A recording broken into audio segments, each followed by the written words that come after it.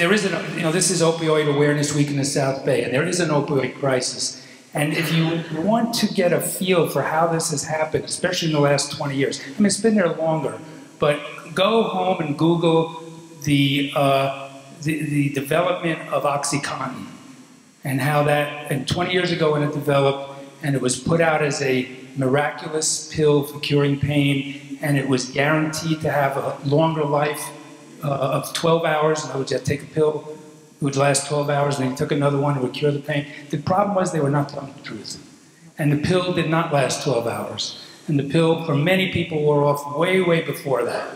And then what would happen is people would either take more, or they would take it sooner than 12 hours. And before you knew it, very quickly they developed a tolerance, which meant they needed more to get the same feeling.